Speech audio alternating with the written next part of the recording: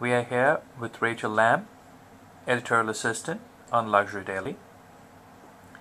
Rachel, you've written the story on Bulgari and how they've tapped Kirsten Dunst to star in this commercial for the new fragrance.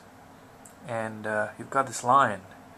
I mean, does research show that lions are appealing to women? I feel like they're just kind of trying to go with the whole exotic animal kind of thing. I don't know if there's any research that says that lions are appealing to women. But I don't know. I mean, it's like a very interesting idea. I can't remember the last time a luxury brand has had someone actually like touching a lion, and she, in the video she's like laying on him, and I can't really remember the last time a luxury brand has had that in a fragrance commercial, but it's kind of a cool test. Roar or a whimper, we'll Right. see.